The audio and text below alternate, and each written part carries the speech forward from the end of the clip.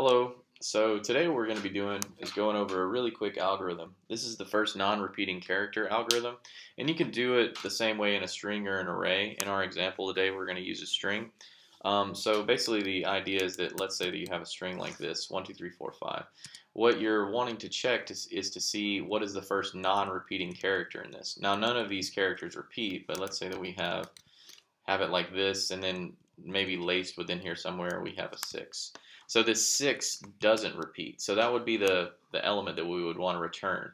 Now let's say that we had a 7 back here that didn't repeat as well. We would still want to return the 6 because we want to return the first non-repeating character. If none of the characters repeated like this, we would just want to return -1 as a falsy value. Okay, so that's what we're going to be returning. Not super hard to understand conceptually, but let's talk about some of the implementation of it.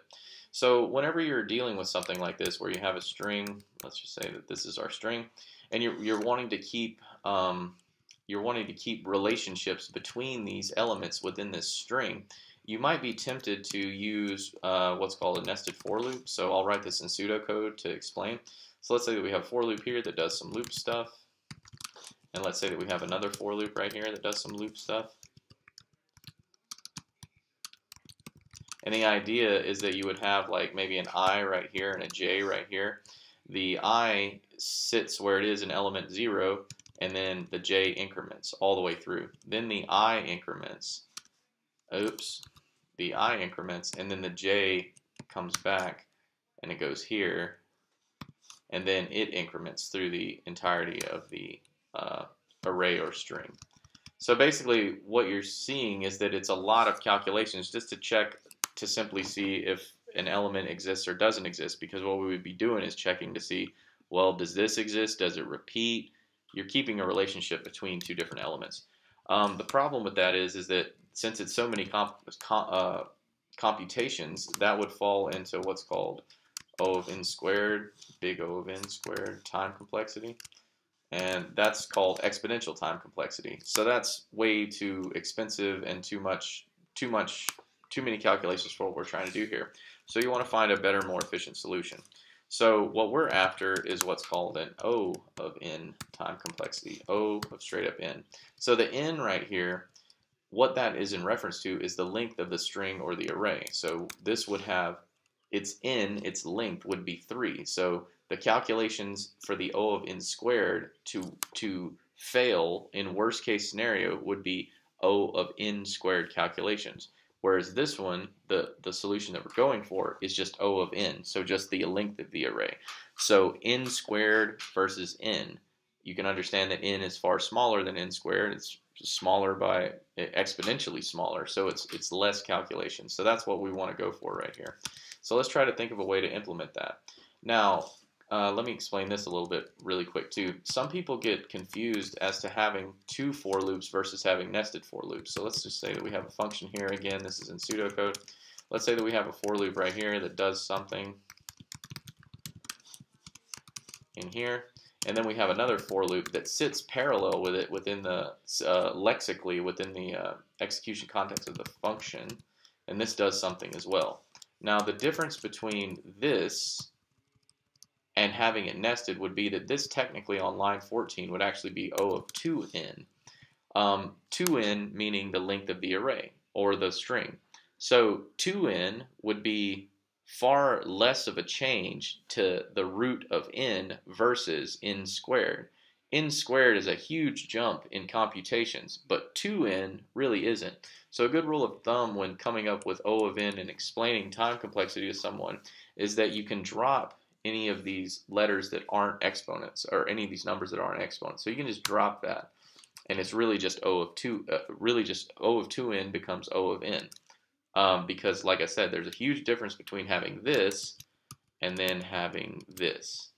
You understand? So that's the idea.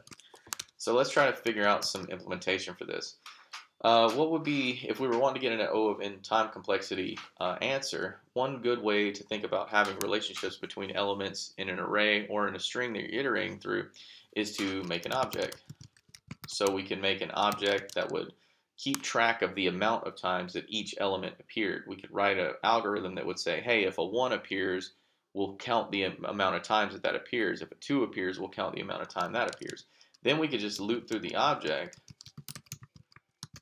and check to see if any of the values are equal to 1, right? So that's basically how our algorithm is going to go. So let's start writing it out. You'll get it whenever I start writing it out if you're a little fuzzy right now. So let's go function, and I'll write this in old school. I won't use an arrow function because you really don't need to right here. So we'll go on line 3. This is going to be passed in a string. And then what we want to do, first we want to set up an empty object. Set up an empty object. And this is something that we can put elements in and keep track of the count of our elements. So we'll just go const obj equals an empty object. Cool. So then we want to do we want to loop through the string and populate object, right? So here we'll go for let elem of str. So this this for variable name of string or array name, you can use, if you're working with a string or an array, you can use the word of. If you're working with an object, you need to use the word in right here. And we'll work with an object in a for loop later, so I'll show you that. So we'll go for let elem of str. We'll say, and I'll write it like this first, but then I'll refactor it to make it a little bit more semantically a little bit better. So we'll go for let elem of str, and we'll say if obj at elem, if there is an object at elem, if that's not a falsy value, if there is an object at elem, then we'll just change object at elem to equal object at elem plus 1. Otherwise, here's what we'll write our else. And like I said, I'll refactor this later. Then we want to just initialize obj at elem to equal 1. Right? So what this code is doing is basically saying, hey, if there's an object, in the object, if there's a property with the elem that we're passed in, then we'll increment it by 1. Otherwise, we'll just set it up as 1. And then just to check this, let's just return the object right now just to see what's up. So let's create a string. We'll go const str equals, and we'll just go 1, 2, 3, 4, 5. It's just simple string. We'll console.log. What was the name of that? I didn't name the function. It's an anonymous function right now, which is not right. So we'll call it function first, or we'll just say non-repeating. There we go. So we'll call it non-repeating. We'll log it down here, non-repeating, and we'll pass in that str right here. And let's go into our integrated terminal right here, node scratch.js, and run it. So you can see it returns us an object, and each one of the elements has a count applied to it. So let's change this to where the 5 repeats, and then let's run it again. And you can see that the 5 has a 2. Its property is 5, its value is 2. Okay, cool. So now what we need to do, since we've set that up, and like I said, I'm going to do some refactoring, so just hang in there. So we'll say let's loop through that object and find the first non-repeating. So it would be the 1 is the first non-repeating character. We'll go for let elem, and since it's an object instead of we use in, let elem in obj. Now that'll give us access to that elem. We'll say if obj at elem, if that's equal to 1, we want to return the elem. Otherwise, we want to return -1. -1 meaning that none of them repeat. So let's run this. It should return 1 because that's the first non-repeating, and cool, that's what it returns. It returns a 1. So let's change up this string to make it a little bit easier to understand. Let's just go 1, 1, 1, 2, 2, 2, 3, 3, 3, 4, 4, 4, then a 5, 6, 6, 6, 7, 7, 7, 8, 8, 8. So this should return the 5 because it's the first non-repeating character. Let's go right here, and it returns a 5. Let's say that we put a 9 down here that doesn't repeat. And would it still return the 5? Yes, it does. Okay, cool. And let's say that the 5 and the 9 repeat. So let's say 5 repeats and 9 repeats.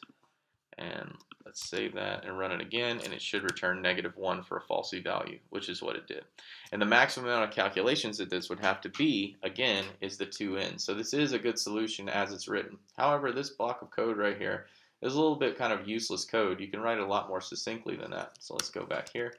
And instead of writing an if statement and an else statement, let's just go obj at elem equals obj at elem plus 1 or 1. And let's see if it runs again. Should return -1. It does. Let's take away this 5 right here, so it should return 5. It does. Let's take away this 9. It should still return 5. It does. Okay, so this is working. Basically what this line of code is doing right here on line 8, it's saying, hey, if there's an object at elem, we're going to increment it. Otherwise, we're just going to initialize it to 1. That's what this succinct line of code did, rather than having the if, the else, and repeating a lot of code. So this is a pretty good solution. The time complexity of it is good, and yeah, I hope this helped. All right, take it sleazy.